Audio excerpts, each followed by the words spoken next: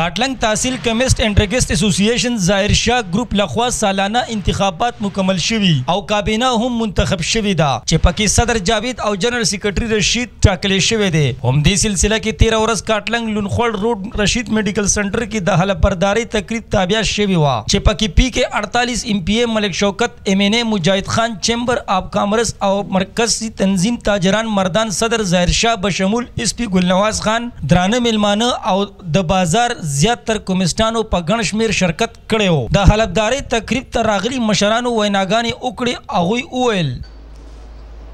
او دا الیکشن کمیټي وه چې دا ټول پروسس کړی دی نو ټول د مرکزي تنظیم تاجران د مردان د تمام طرف نه د دې محفل د مشرانو طرف نه خراج تحسین پیش کوم د درس چې هغوی په ډېر ښکلی انداز یو جمهوری چاہے کہ ابرار رحمان ورسر شرافت کمیٹے ممبرو عثمان خٹک سے فیصل امین وقار بھائی دا کمیٹے ممبرانو ورسر نو یقینا دا نن چې څومره ښکلې غونډه جوړه ده او دې برادرۍ ته یو ښه یونین او دا د هغوی کاویشنو نه سین پیش کوو ورکوو تو ګورې نو دا هغه مخکې به مردان ته تللو جمیل خان به غریب کړېدو را کړېدو هم دلته کې راغلی د وکالت په شکل باندې هم زموږ ډېر ښه خدمت کوي. په دې موقع ایس پی گلنواز خان په خپل خصوصي پیغام کې آزاد ټي وي ته صدارنګي وویل بایسیتي پولیس افسر زما دا